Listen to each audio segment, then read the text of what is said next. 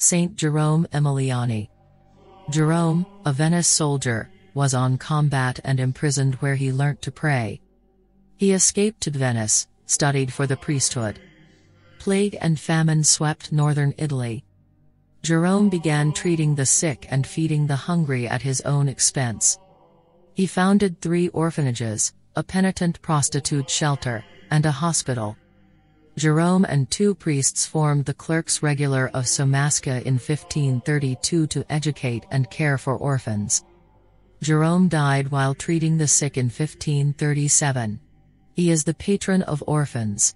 His feast day is on February 8th. Let's pray. Lord Jesus Christ, Son of the living God, have mercy on us. May God the Father, the Son, the Holy Spirit, and the Holy Virgin Mary lead us to peace, love, and prosperity. Amen.